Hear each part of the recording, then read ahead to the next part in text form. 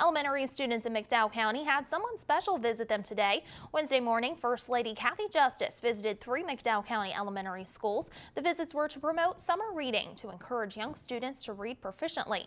Mrs. Justice read to the students and encouraged them to participate in the 2017 Scholastic Summer Reading Challenge.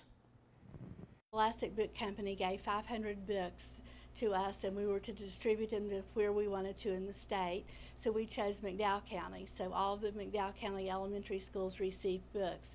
And we're here promoting reading, encouraging children to do summer reading, and just to know that reading is fundamental, like you hear, and it's just the building stone for everything for the children.